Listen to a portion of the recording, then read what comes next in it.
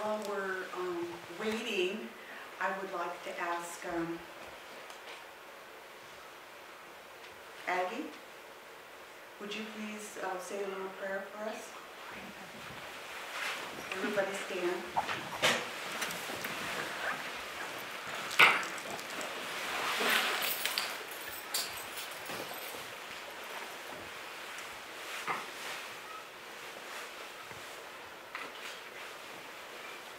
Tistiki an kau ha ineniki egi kat ha yakijisatan ko hedachas enigo ahas Tuesday yakijisatan atunachas kasahanos to danigo ko hospitality ahas Tuesday ineniti has to eat idishi ko hedachas ko tini ahas Tuesday ineniti week nach hin kanach deeg nach gedeen has ian gadlocht gudadas ihas kanatini Hayak just a tiny geekat, the key on how couldn't cheese a dog, couldn't cheese.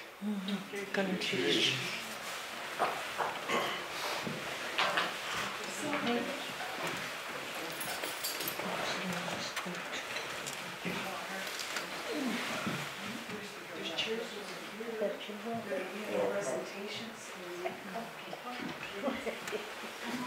Thanks. Does someone mind closing that door? Excuse me? Does someone mind closing the door at least partway? That does retain some inviting.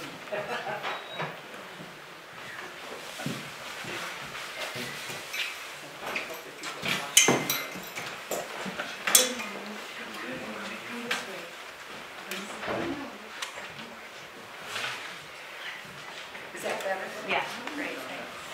Yeah, the door's open too, so it's all outside. Okay. Start off everybody some jumping jacks. You lost me. Well, good morning, everybody. Good morning. Good morning. Good morning, everybody. My English name is Linda Wynn. I'm Dr. Wadey from Tlingit. The house is Kikushihit. My birth Tlingit name is Kanatin. And I'm excited here today to share experiences of a wonderful trip that Washington, D.C. with some friends and some elders and some family. We'd like to share the experiences on the behalf of the group. Unfortunately, Florence is not here, but I got to show her a copy of the presentation, and I got the thumbs up from her, that good job. And Ruth Demerett, she's here, and she's on towards the second from the right here. Yeah, Ruth. And she got to see it, and so I got the thumbs up from her too. And that meant to know they're both Ravens, so that makes me feel good too.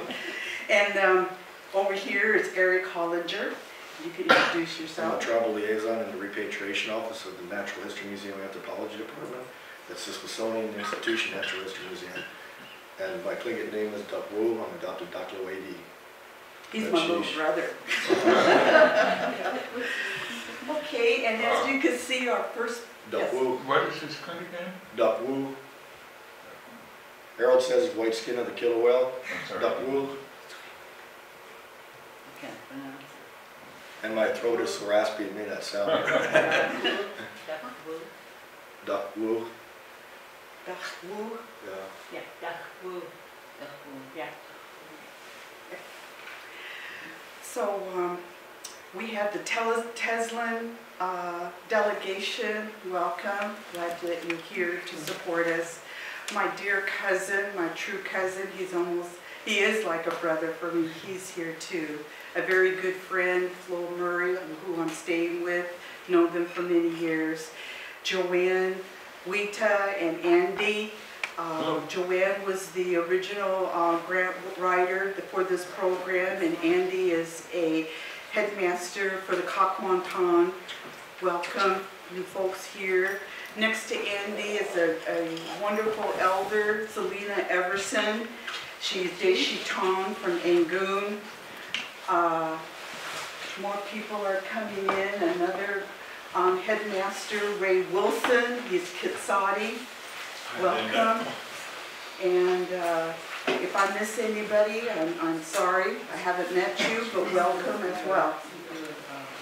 Linda, I might have to leave early, so I'd like to say a few words if I may. That's fine. Okay.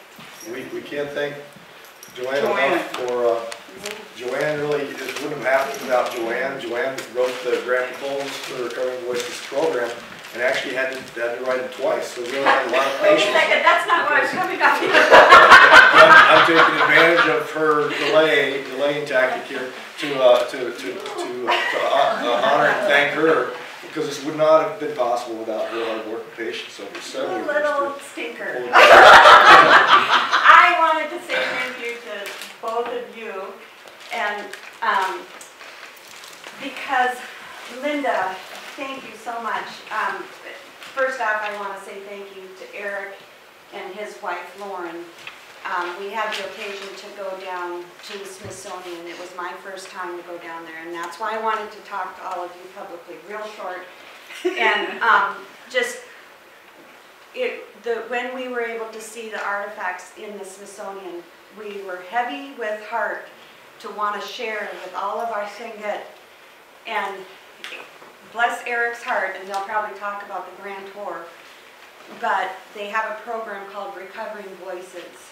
And so the people at the Smithsonian worked with me, and I tried my best the first time around to write a grant, and we didn't get it.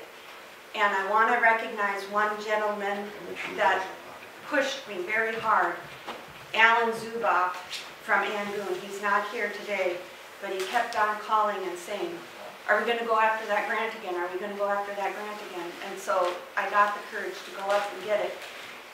Andrew and I had planned to go, and it was about a week before or so, we called upon Linda, and she graciously, my sister-in-law, took my husband's place, and she went full throttle and made the trip happen. So first off, I want to say thank you to the Recovering Voices program and the Smithsonian, and to Eric and his wife for always being so gracious. We are so fortunate that Mark Jacobs and Edwell John have adopted you into the Duskaway.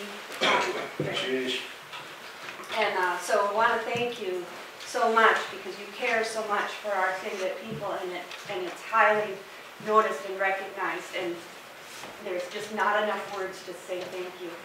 And Linda, your sister and my sister-in-law, I want to say thank you so much. You rested our heart in bringing all of these fine people down, and especially to the artifacts, your care and kindness once you got down to the Smithsonian, and your care and love.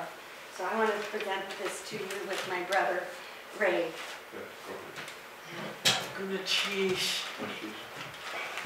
Wow. Before you wander thinking about it, I want to thank Eric too for opening his house, and we felt so good about it that the kids Sunday adopted his wife to be one of us. And now Lauren is part of us, because he treated us so well. So thank you, Eric. Appreciate it. Did you send the words back to your wife and let her know that we really appreciate what you guys did? She wishes she could be here to Yes. spend time with you as well. Good cheese. Thank you, Ray. I also want to make a presentation to your wife Lauren, actually for both of you.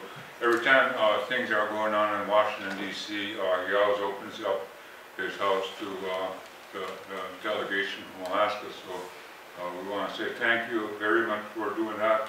And so this is for Lauren. Appreciation. Yeah. And I want to thank you too for all of this. So, thank you. Good cheese.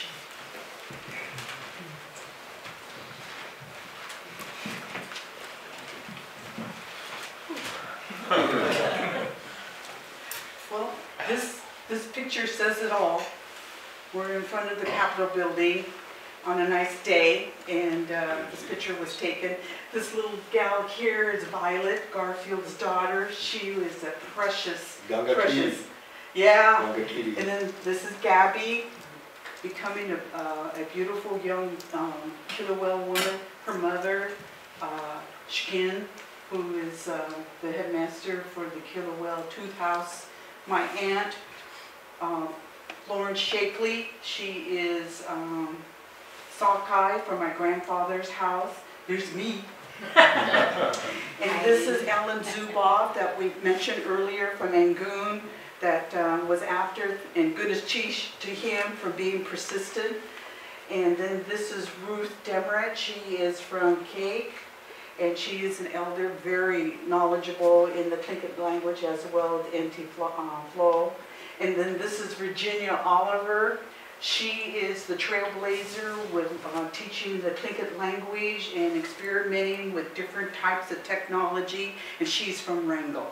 And not pictured here are Shirley Kendall and her husband were also able to join us for this. So I think at our maximum we had almost 12 Tlingit in the delegation. We went over limit. And some came on their own. So here's, Once they heard we were there, people started calling and saying, hey, you got a Tlingit over there. I'm so joining you.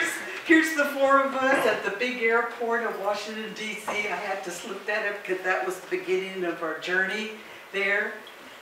It was a long trip, and it was great to be there.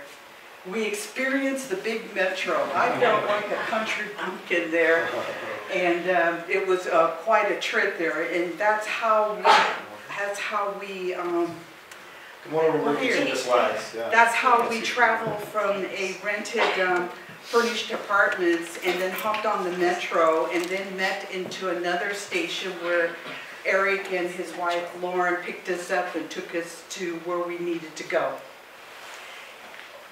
As the Recovering Voices, the purpose of the program is perfect, and I'm not a fluent speaker, but I got to listen to the elders talking among themselves about the various artifacts.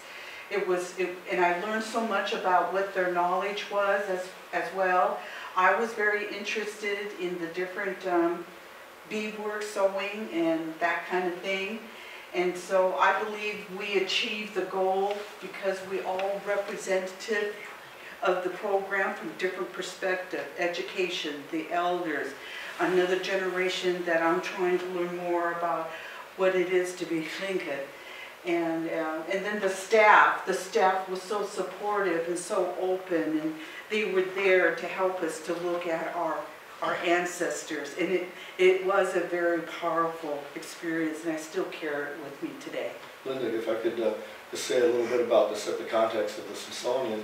Linda really did a great job of preparing the slides for this. And I didn't have a lot of time to add my images in that I would like to have to go say I've been throwing spears and catching cold and doing 3D stuff and everything, so I really appreciate the help what she's done. But to help set the stage for those of you who haven't been there before, the Smithsonian is the world's largest museum complex. There's 19 museums and research facilities, most of which are concentrated in D.C. on the Ball, but some are in New York. We also have research facilities in Panama, Hawaii, and Arizona.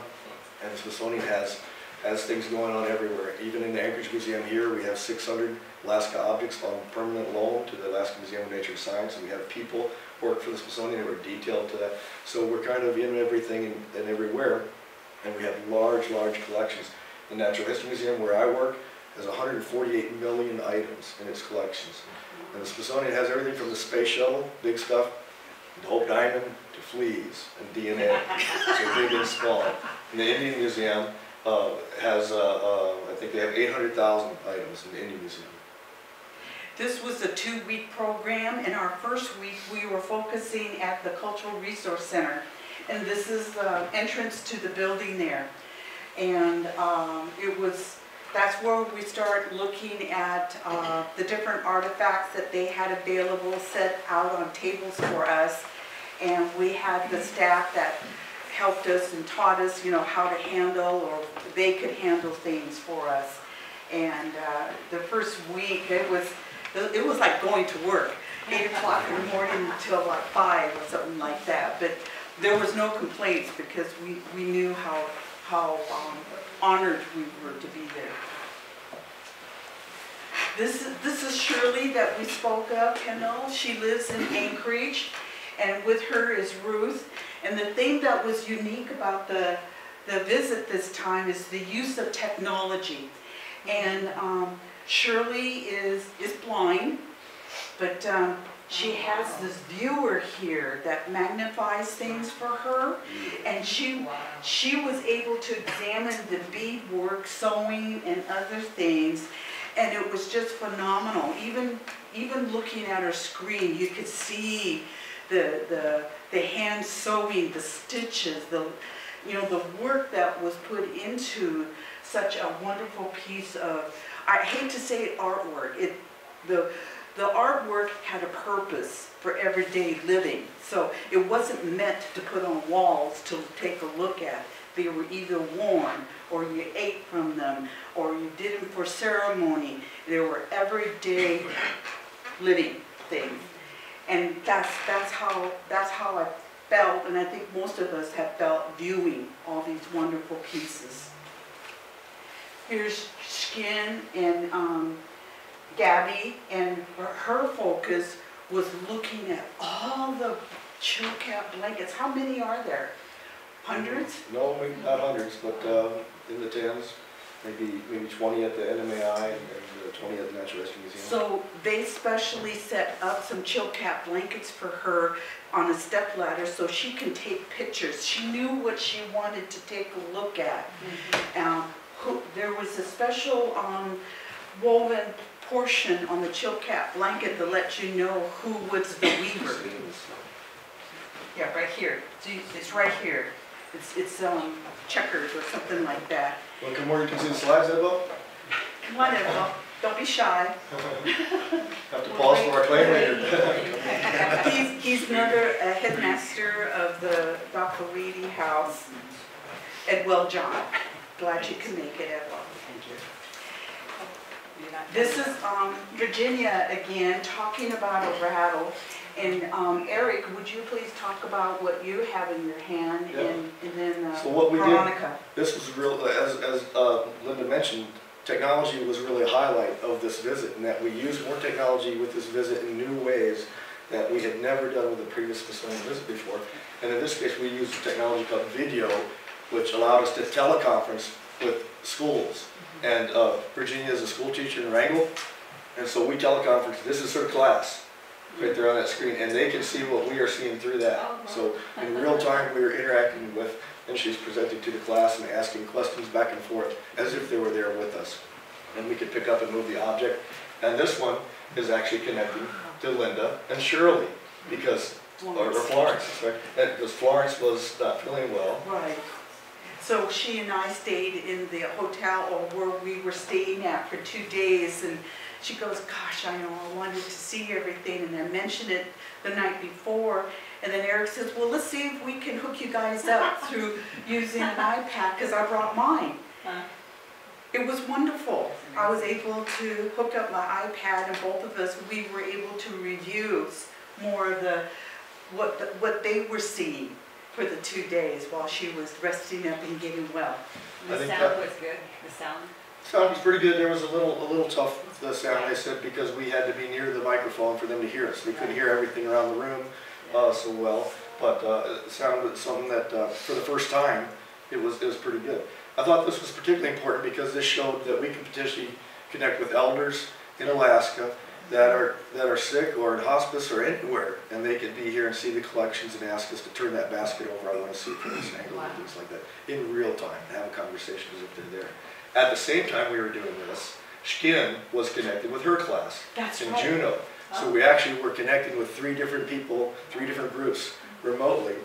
And the fourth thing, which we'll talk a little bit later, is Virginia also had a remote 3D digital camera that was a fisheye lens that was scanning the entire room all the time and recording everything in 360, which then she could take back to Wrangell and later let the kids put on virtual reality goggles and review those. And so they could be in the room with us and they could be looking around and see the janitor come in the closet back behind us and see us with the office over here as if they were really there with us. And then while all this is happening, we were being videoed by the staff as well as somebody was taking these pictures. Here's an example of something that was really, that caught my eye. It's a collar of dentalia shells trimmed in otter. I was telling John, I said, The 25th anniversary, honey. No can do. Linda, where did that come from? Is that Tlingit or is it? Yeah. It's Tlingit. Everything you see here is Tlingit. Tlingit. Oh, okay. Isn't that something? No, it's That is amazing. something, that made me something. Yeah. Now, this is something that Florence, I, and Shirley, and all of us ladies there were interested in. Notice the pants with the feet attached to it, and then this beautiful tunic. And here's that. Oh, that must be the recorder, not the 360 camera, right? It might be the headset for the recorder for the videographers. Yeah, To get so ours. that was just showing you more of the technology. Now, you would think, looking from the distance, oh, that's great beadwork. But in the next slide, Flo, next slide. Oh, sorry. I hope you can see it, but I have another picture closer. You can see they're not beads, it's porcupine quill. I was so astounded, and then what's wrapped around here is porcupine quill. And I think it's beautiful. It's simple, geometric. I'm assuming it's a man that wears this tunic. And looking in the inside of the beautiful stitching and everything, it just makes me think, oh, that's what my grandmother or my great-grandmother must have made. Here's a close-up of the foot. You could see the long strip that came down the side of the leg and branched off and then went around the ankle there. And all of this was made out of caribou. And can you see how wonderful condition it is? Here's that video camera, that sort of technology. This is an example of how they get the artifacts. And what happened was, before we came, all of us that came, we had received a PDF file, and we went through the catalog, and then we chose what it was that we would like to see. And then after that, the staff went and pulled most all of these items and then arranged them. And it changes the next night because they're busy doing it and putting away what was seen the day before. I showed this to Auntie Flo, and I said, "Look, Auntie, you're taking a soak in a big wood box." She laughed. She thought that was funny. She kind of dared me if I was going to say it. Now I have witnesses, right? But this gives you an example of some of the bentwood boxes that we were able to see. We got to see those planks for pattern boards that we got to see. Yeah, it was just astounding. And then towards Eric, there were some bowls. And some of the bowls in one of the storage area, when they opened up the cabinet, the odor was so strong from the oils and everything. It kind of teared up my eyes. But to know that that's what preserved that, the wooden stuff, that's... We should, if you could go back, we should note too that we were discovering new things about the objects that the Smithsonian cares for during this visit all the time throughout. And one of the things we noticed there, one of these pattern boards, when we turned it over and looked at the back of it, there was a pattern on the back of it too that had been kind of buffed down, and it had been used, so it had been, in a sense, used and recycled. And it looked like it had evidence that it had been buffed down and painted over once before, so it may have been used 2 or 3 times. And museums are used to displaying one side, and even if you look on their online catalogs, they show you one view of it, and what they think is the top view or the main view. And there may be a lot hidden on the objects as well that reveal the longer, deeper, richer history of it. That's so true. When Shkin was looking at the Chilkat blankets, even though you see the beautiful design, I remember my grandmother would say, but the real story is behind it, how it's woven, how the colors were changed and everything, how good your stitching was and everything. And so that was just as important as well as the design. Here's Alan, and he's looking at a shahia. Pardon? Is the pattern board still in use, or is that, do they use it anymore? I asked Shin that, and I don't think she said she wasn't aware of anyone who was using pattern boards today. That a lot of them are going from of what they have in their mind and in their heads, and maybe they may take a I sketch. thought Clarissa had some sketches, not boards, but on big pieces of paper, and you peek over there. And, Mhm. I think Dorothy Jackson has used bad words. Oh, no cheese. So here's Alan, and I learned a lot from Alan. He's quiet, but when he speaks, it's important. It's important to listen to him. And we had a few chuckles. We were a great group. You know, it wasn't all serious. We kind of joked with each other and everything. He was one of them, but I'm glad he was there. Yeah. The sea lion whiskers. Garfield, he came a little later with Violet on the train, and then so did Shkin, and they're looking at, yeah, she flew in, and they're looking at the Laguna These are lists listings. of the audio recordings, the Yeah. Laguna audio recordings from the 50s and the 60s that we have in the National Anthropological Archives and the Human Studies Film Archive. They have film and audio recordings from all over the world of anthropological subjects. And when Frederica de Laguna passed away, we received all of her papers. The National Anthropological Archives receives papers from anthropologists from all over the world, and they store them and archive them there. So we have all of her recordings from parties and Queeks and Yakutat, primarily Yakutat. But there are some that we think were recorded elsewhere. And Garfield was spotting, and I think also Ruth and Florence were spotting some inconsistencies with some of the notes there, that the stories and things that were marked were not attributed to the proper place.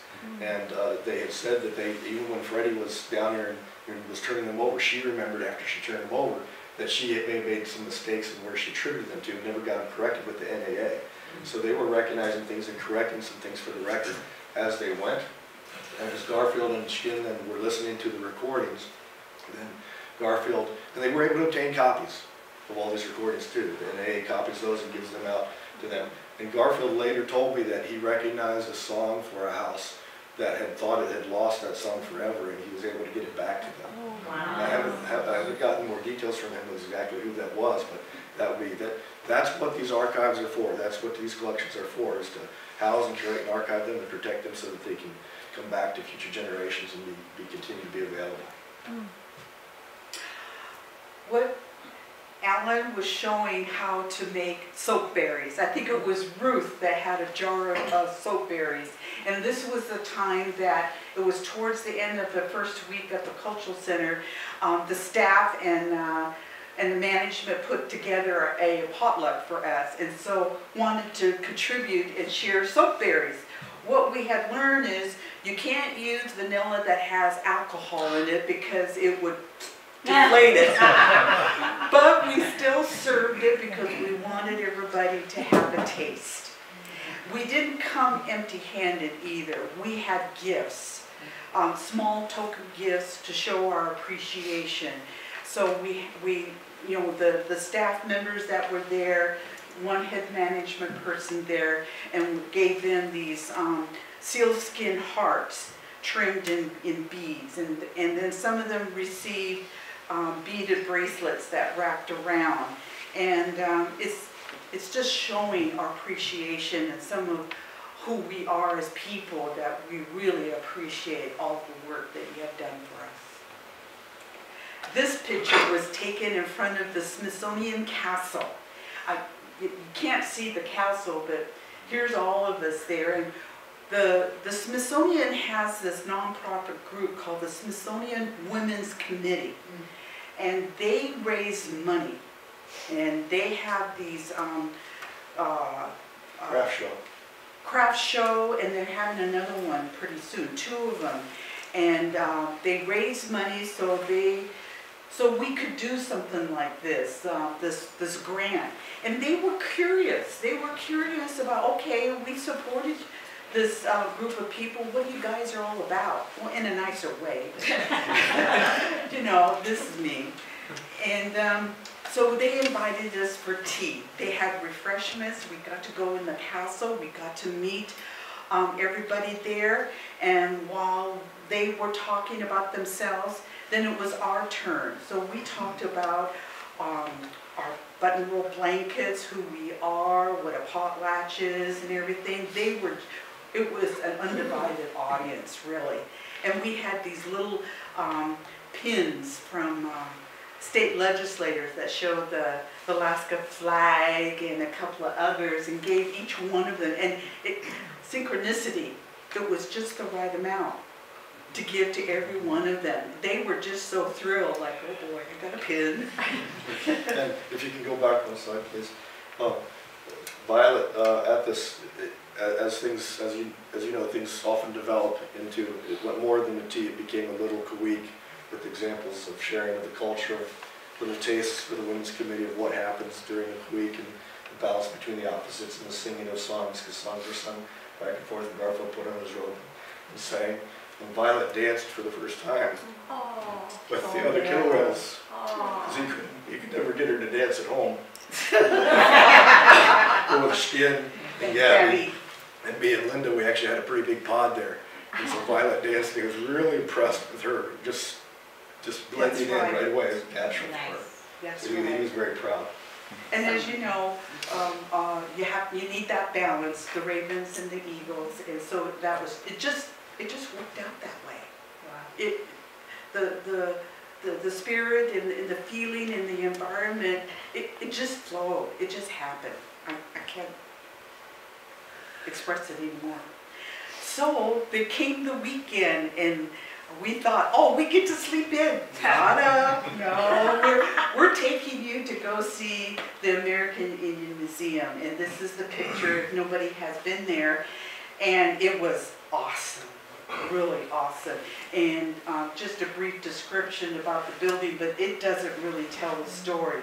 We like the gift shop.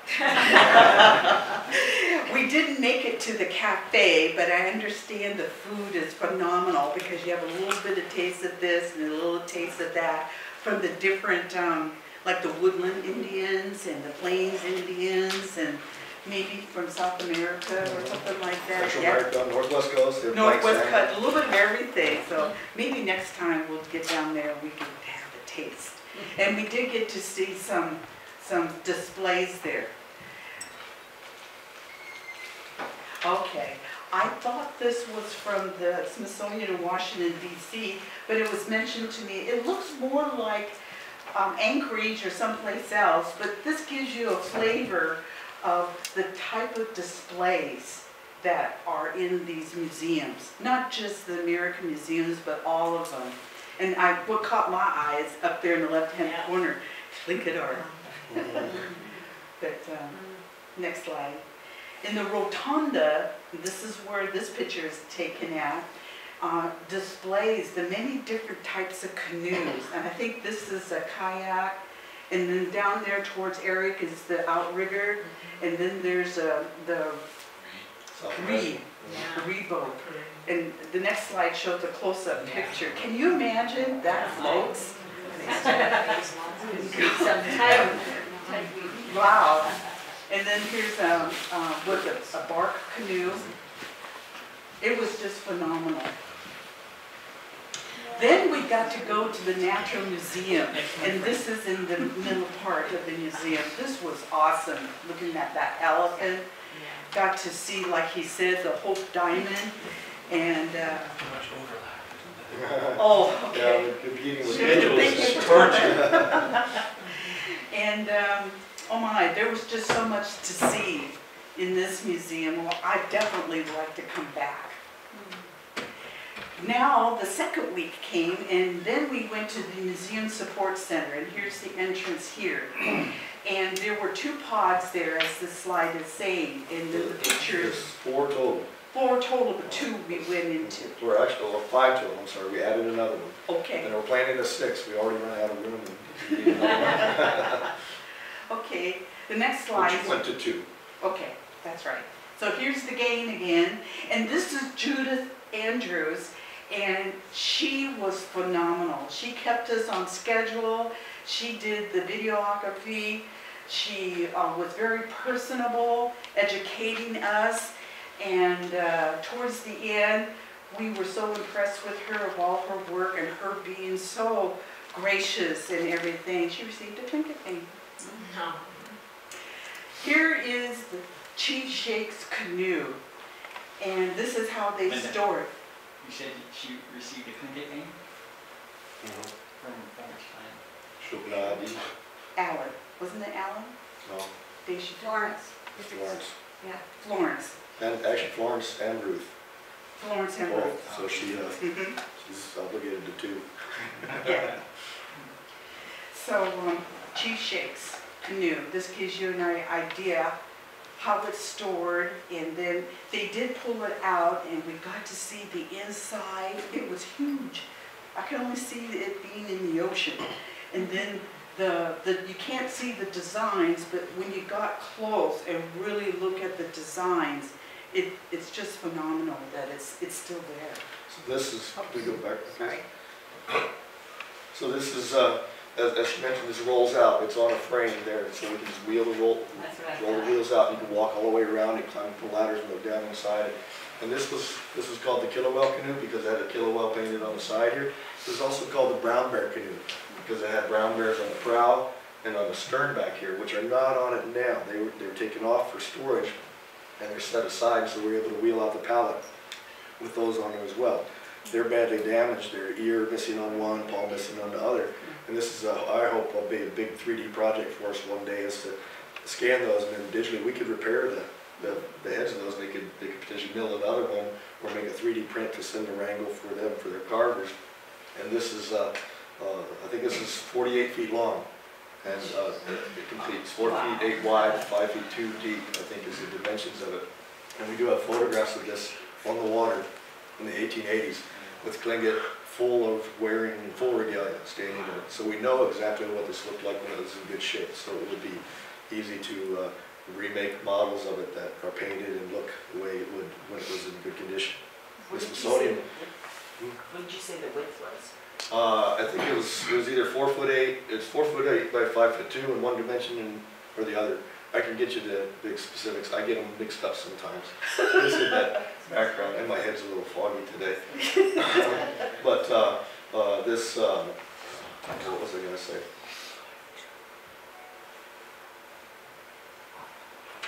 I apologize. But this is an example of. Oh, I remember. This is so big. We before we built this facility in the 80s, this is not downtown in DC, this is out in Maryland. We don't have space. They used to have objects in kegs under stairways in the museum because you imagine millions of objects stored in that one building with exhibits and offices. They never had room.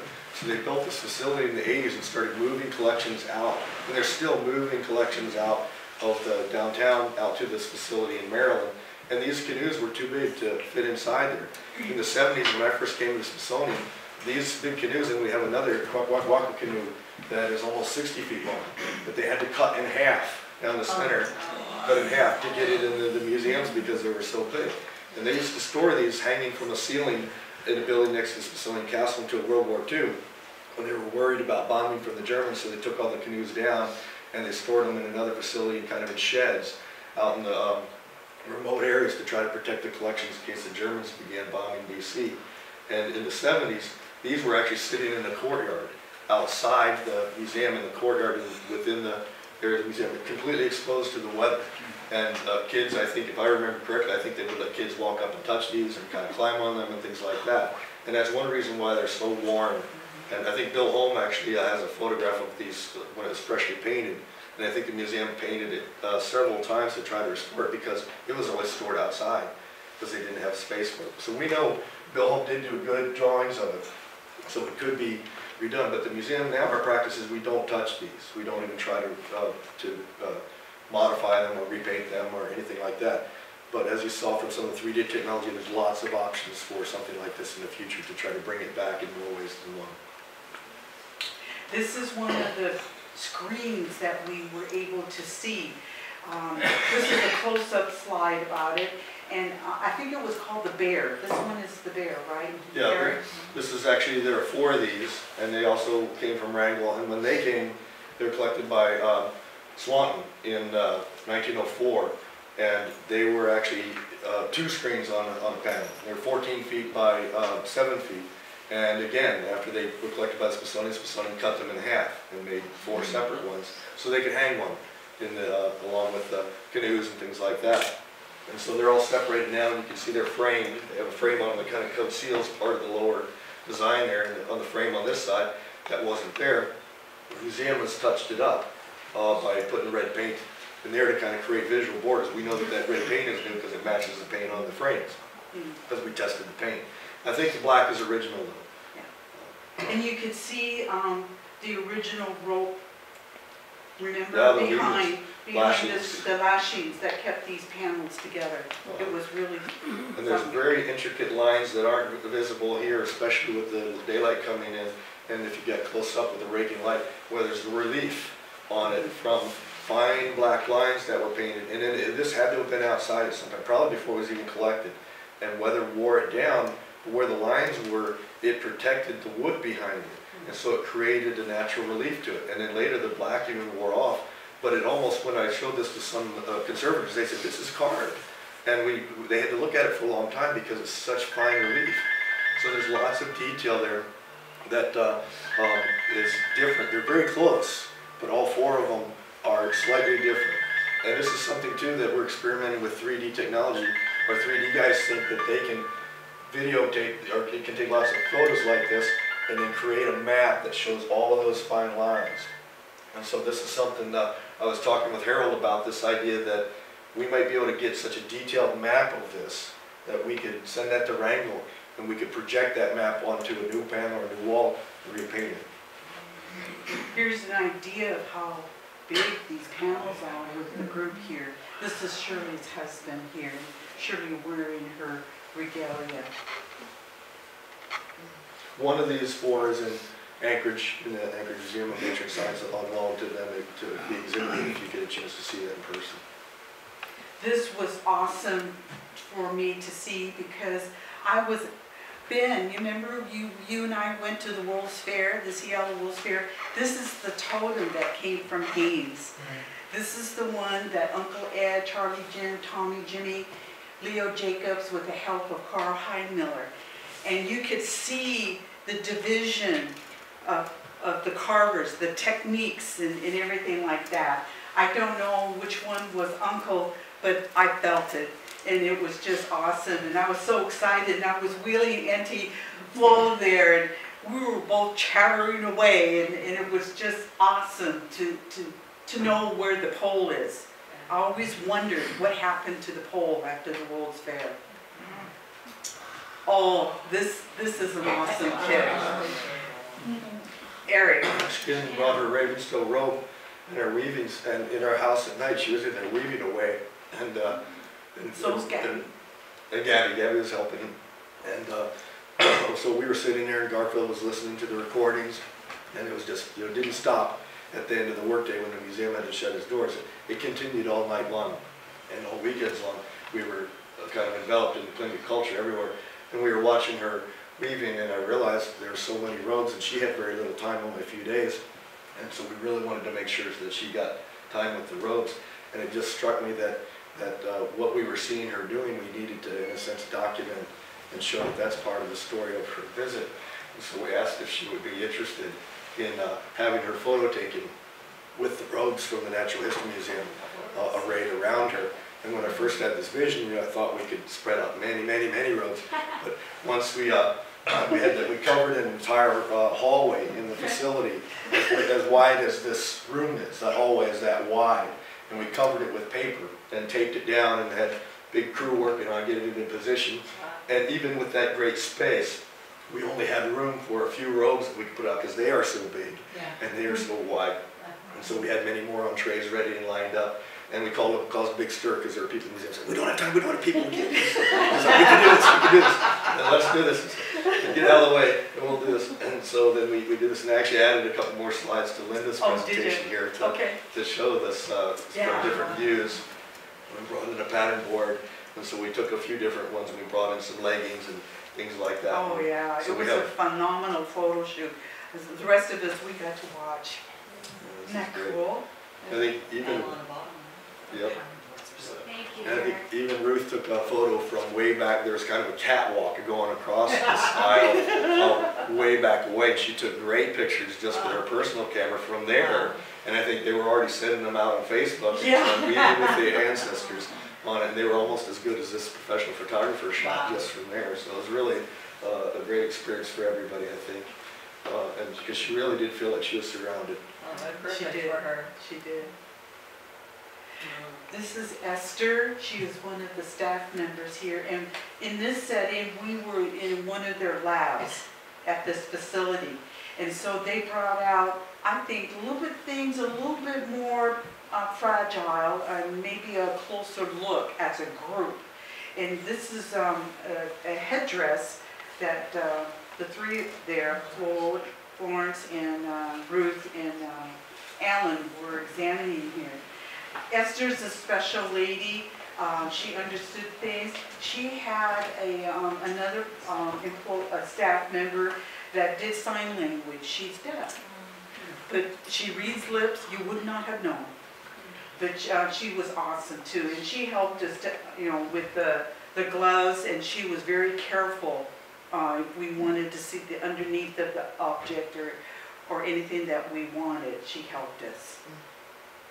This is an example. You can see down the hall here, aisle here, drawers, cabinets, whole bunch of beautiful things. This one is just soapberry spoons, some other kind of horn carved spoons, all kinds of spoons in there, and it was just awesome to see how our people made things to use. Here's another drawer that showed more items. This is just an example. There was a drawer that had a chill cap blanket that wasn't finished that Ken and Gabby got to see, and it still had the gut bags in there at the end of the fringe there. It was just intact. Here's Auntie looking at a Tana. She was so excited to see that, and I wanted to put that picture in there for her. There's me, the studious me. I was taking a look at the De Laguna papers, and there was one file that she had done on Cluckwan. And in her notes was genealogy, families that I recognize, and in it was census from those years of not only Cluckwan but Angoon as well. And then the charts she had of the genealogy and notes about what she saw in the village. I was just blown away. And then there was copies of maps of Cluckwan showing where the houses were at in the cemetery and everything. And I was able to get a copy of that. That's how accommodating the staff was. Oh yes, we have a form here. You let us know what you want and everything like that, but you got to pay up front. And they did, and they made it electronically, and they sent it to me within 2 weeks after being there. I received these awesome maps of Angoon and of Cluckwan. Nice. Here's Alan and Virginia taking a look at this collar, right? Or helmet here. And here again, the technology. This is also connecting to the class in Wrangell. So we did it several times over several days at both museums' collections.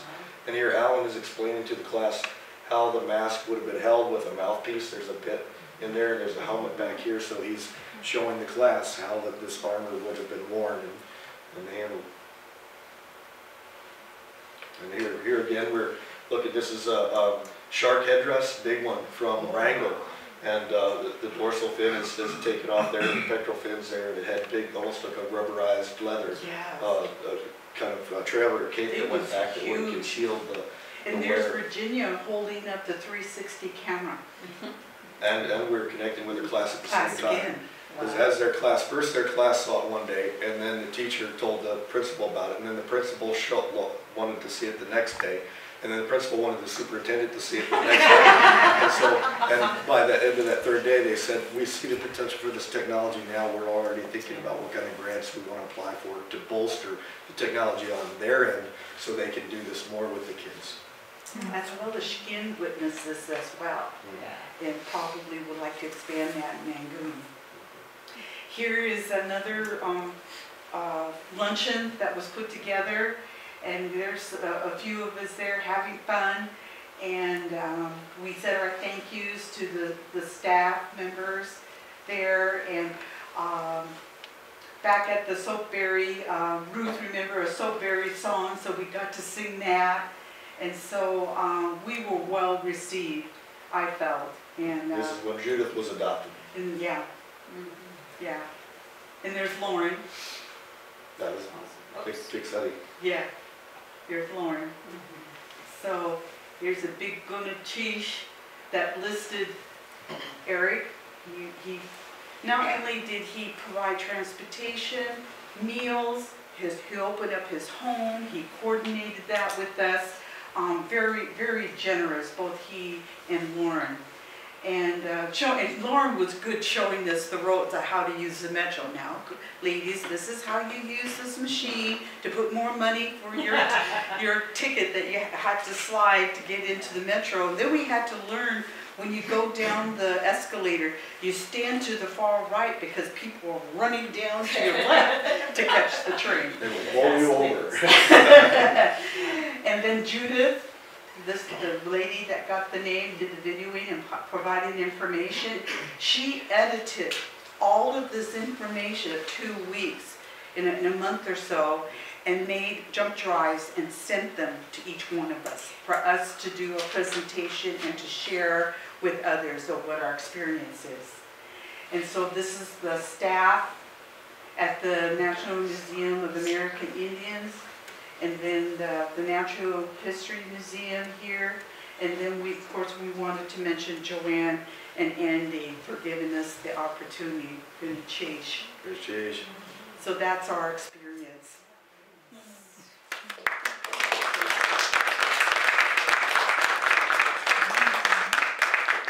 I just want to know when the next tour is scheduled. What did you say, Tip? I just want to know when the next tour is scheduled. Yeah, we're coming. Yes, Selena. I've always heard from my elders in Angoon that everything has a spirit. Everything around us has a spirit. We're always taught to speak very respectfully about the trees, the fish, anything. And natural sounds in the museum. I was in D.C. with my daughter. And they, either buildings settling or whatever, you hear anything at night, they said the spirits are there. The spirits from our artifacts are there. I forgot to say that Virginia, she carried a drum. And on the first day when we were there, Selena, we felt it. And so she sang. She sang to our ancestors, thank you for us to be there. We appreciate it. We hear you. Yeah. Yep, we hear you. And then after she was done, to have balance, Alan sang. And it just set the stage of all of this. At the screens, she sang as well. And we sang as well too, thanking spirits. And we all concluded that we felt that they are in good hands. Even though they're not home with us here in Alaska, they're home being well taken care of in the museum. And that my understanding is we can go there anytime, call first, so they could be prepared and we could see our ancestors. And that meant a lot, because I thought, oh God, I gotta get this done, you know. But to know that any one of us, we can call Eric or anybody, we would like to come and look at our ancestors. This Recovering Voices program, I think we have a couple flyers about the program, but and there's more online. I think these might be the only few ones that we have left. But since the Tlingit used it this year, I think Tlingit would not be eligible again until a year, I think it's 2 years in between, and then the same community that will host. This program is to bring in fluent speakers and apprentice speakers or learners together to view the collections, and so they have a context in which to talk about the objects and the ways they were used, and the terminology for them, the language that's attached to them, and to help video record that, so it's to add to the archive for future generations, and to teach and preserve the language, as well as connect back to the material culture and bring back things that can be done. So it's to try to preserve and protect languages. And we do this for cultures from all over the world. So this Recording Voices program brings in communities from all over the world. It was just this time a Tlingit delegation came, and I think they have 4 per year, I think, where they're bringing in people, communities from all over the world. And this next year, I think there's only one group from, I think, California, and all the rest are from Polynesia and from Asia and places like that. So we do that. So we have collections from all over the world. While we were there were people from the Southwest that were there too as well. And so we were able to have lunch in the big lunchroom. And so we were all excited that we were all there, and we got to exchange our experiences and everything, and that was awesome too, to share. But I wanted to let people know too, if you as an individual or a pair of you, mother and daughter, a father and son, or carvers, there are other programs. I have forums in our Y'all 107 where we have the 3D in there. I have some papers there for what we call the Native American Community Scholars Award. And that is funded through the Smithsonian Fellowship Program. And that can fund someone for up to 21 days for $175 a day to offset your costs. So you could come for 4 days, or you could come for 3 weeks. And George Bennett and his son did that, to come to study the bedwood boxes and the wood. And you get to work at both museums again with the collections. So we've had weavers come through to study the weaving for 2 weeks and to relearn some of the techniques that are there. In basketry, we had a big delegation from Ona come for, I think they came for a week and a half or 2 weeks. In the first Recovering Voices program, when they first got set up, there were, I think, 6 people that came that were Ona weavers studying the basketry. And so if you can't come for 2 weeks and you can't put together a big delegation, there are options for coming in a small, and there's 2 application periods per year for that. And then we have separate grants for students as well, if they're enrolled college students. So are there like an apprentice showing and teaching on that side at all? Is that something you guys ever considered? Well, that's what this program is for, is to try to bring in, so a lot of times when the language speakers come, we get in a fluent speaker and an apprentice speaker, and we had several fluent speakers here and other people who are learning, and because Virginia and Skin in particular are teachers and are trying to teach Tlingit culture and Tlingit language in there, and since they were apprentices in this case, sometimes they're apprentice and student that have already been working together for a long time and come as a team that way. But in this case also it's pulling together a team that, especially important to have the teachers, that live Skin and Virginia to be able to try to help carry this forward.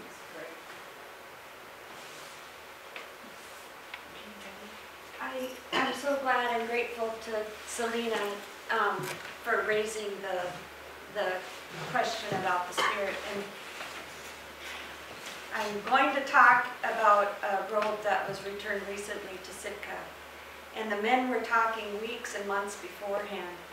And one of the men said, it's not the family that's returning the robe, it's the spirit that's talking to the family to return the robe. And I was listening, and then the men greeted the family when they came into Sitka. And the men spoke to the robe and spoke to the family and thanked them. And then the family that brought the robe back, without any pre-conversations or anything, she responded and said, thank you. But it wasn't us that's bringing this robe back. The robe has been speaking to us. My mouth dropped. So I wanted to take this occasion to say thank you, Selena. I had a question concerning that, but the Daisy Tan and the Kagwan Tan and the Kiksadi were there when I came to the museum with the Duxbuady, and I was so grateful that you were there. Your brother was there to drum to the spirits and to talk. And the reason I'm sharing that today is for everyone in this room because of the overwhelming respect and the spirits that came through. Like Linda talked about the synchronicity of what occurred. It couldn't have been a better person that I noticed all Tlingit were working together on this Recovering Voices. And it was so beautiful that it happened. So I want to say thank you to the Deishikan and the Kagwantan for that, motivating this together and making that occur. And I had in my notes, Linda had mentioned that she felt it with her uncle Edwin, the pole, and she felt it. So I'm talking about the respect and the future generations that go to the Smithsonian or any other museum. I really appreciate that. And then I wanted to ask another question, because with that, Eric and Linda have, and Anya, we've talked so much about intellectual property and the changing of what's going on now, and the Facebook and you know, the clan ties to the items at any museum, the Smithsonian. And I don't want to drop names, but I need to talk about this because Lily White, Agnes Bellinger, Lena Farkas, Sally Edwards, they always talked, and Sally, she's even told me one time, she says, and she's Quashquequan, she put the name on me, and she says, she was emphasizing that crest. You can't wear somebody else's crest, and she wanted to emphasize it so hard. You can't take anyone else's crest, and she wanted to get it in my head. They'll put you in jail. And it was so genuine, but that's what is in my heart, that every one of these items is tied to one of our clans, and there's ownership. That when, like Lily White said, there's a song and a story that ties to that original clan owner. So it's not for copying by just randomly. And that's why I wanted to say thank you to Eric and Judith that worked so hard, and Linda, on preparing for the trip, and the balance, because they were deliberate to look at items from Raynald to tie with Virginia, items that were specifically related to their clan. And then we worked real hard in advance with the students. What clans did they come from, so that their teachers could be working to look at their, it wasn't just random, let's just go look at items. Yeah. And so I wanted to raise that, and before I turn it back over to you concerning intellectual property and respect for that, I wanted to make sure my brother had a moment. Thank you, Selena. Sheesh. Yeah, we just want to thank you for the Dutch lady are my children's people, and also my brother's children are Dutch lady. So you are our children's people. When they talk about the spirit, we were down there with Eric when we stayed with him, and we were walking into this big wall, and the museum people, there were 6 or 3 of them. Eric wasn't there, I don't think. It might have been. But we were walking into the big wall, and me and Joey and Andy stopped at the door as soon as we walked in. And the museum people kept walking ahead of us. And they stopped when they saw us. And there's Joey started rubbing his drum. As we went, me and Andy went over and stood by Joey, and Joey did the song. And both Joey and I saw images of people dancing because they were so happy to hear the Tlingit. Joey said, we're letting them know that we're coming in here, and we don't mean any harm to them. Thank you for your presentation, for both of you. We really appreciate it. It was very well done.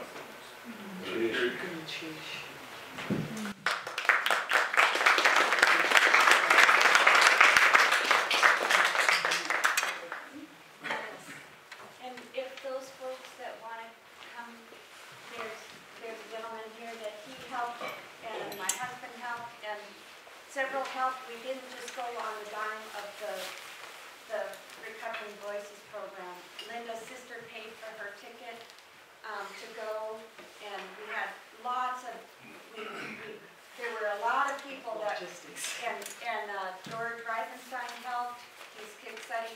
So if you decide you're going to go, there's a lot of effort that you can start working on now to start saving money, because they funded part of it, but we really had a lot of contributors, and so I'll end with that. Did Ruth do a GoFundMe, was it Ruth or Ruth? Yes, and I should mention, I'm on the western side here, sorry. When I called and asked about Ruth, I called the tribe, and the tribal administrator, she says, yes, I'm donating $500. She says, I'm going to put you in touch with the foundation. I called, yes, we're going to start raising money now for Ruth. Ruth said, yes, I'll pay my own way to Juneau, and then the money just started. I called Virginia. She says, yes, my brother-in-law is going to take care of me. Then the tribe, yes, we're going to take care of her. So we were able, and then Shirley paid her own way. So it was a little bit of money from the Recovering Voices to get it going, but it wasn't. It was everybody coming It was together. a community. Yes. What does she show? Sorry to take your time.